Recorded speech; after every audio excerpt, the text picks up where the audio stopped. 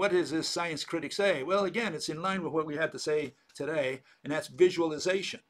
Is physics about visualization? Should a theory of physics be visualizable? Can you illustrate? Should you be able, must you be able to illustrate a mechanism of physics? Well, hopefully the answer is yes. If physics deals with objects, and objects is that which has shape, then there should be no reason not to illustrate that which has shape, all the objects that are going to cause the mechanism to happen. Okay, that's the rationale. So let's see what the science critic had to say. Give me a second here.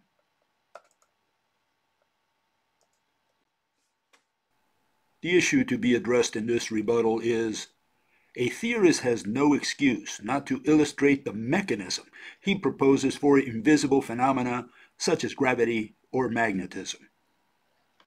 Bill, do you know how difficult it can be sometimes to create visualizations? I don't think every scientist has the time to go ahead and create a movie that visualizes the things that they are thinking of. Of course, there are quite a few diagrams, so that might be something that you'll have to settle for, Bill. Imagination is subjective, not objective. I'm sorry, Bill, but you're going to have to settle for diagrams because scientists are under no obligation to provide movies to you.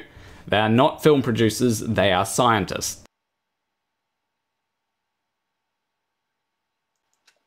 Okay, so fellow says you should not be able to, you don't have to produce mandatorily, right, a film of your mechanism. Well, the reason they do not make illustrations, I mean, if you go to the archive, where most of the papers, scientific or so-called scientific papers are filed, you hardly will find any paper with any drawing, with any pictures, with any images.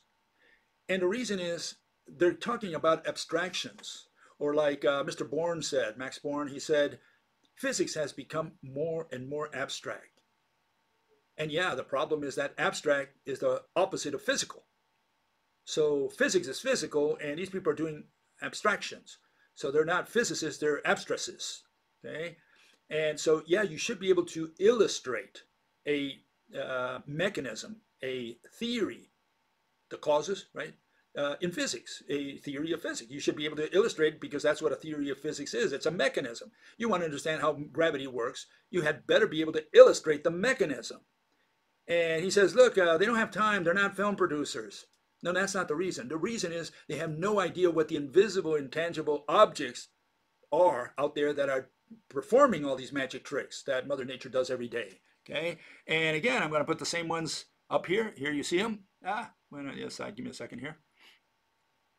These are the, Big Bang. What are you going to put for a zero-dimensional singularity, be it a black hole or a Big Bang? Okay, what are you going to put a zero-dimensional object? What are you going to put for dark matter? You can't see it or touch it. How about dark energy? Same thing. Particle at two places at once. What are you going to illustrate? The rabbit at two places at once? I mean, you can illustrate it, but what sense does that make? How are you going to tell someone, look, that's the same rabbit at two places at once? What sense does that make? How about an excited field? What are you going to put? A bunch of numbers that vibrate? Wave packet? What are you going to illustrate? That's why they don't illustrate, because they cannot. All their concepts, not one of them is an object. Not one can be used in physics.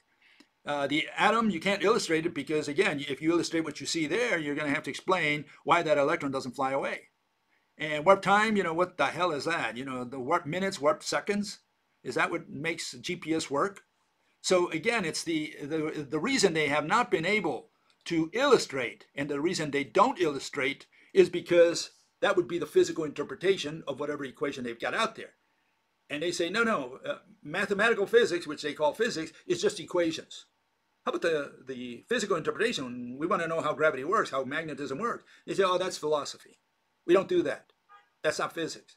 That's not physics according to the 17th century so-called scientific revolution version of the scientific method, not according to science, genuine science, which is explain to me why this pencil, falls to the earth. Explain to me what causes this magnet to be attracted to the other. We need an explanation. That's what they don't have. Okay? It's all irrational explanations because they are putting concepts in lieu of objects to try to explain. In other words, give you a physical interpretation when it's an abstraction explanation, abstract explanation, not a physical explanation. It's got nothing to do with physics.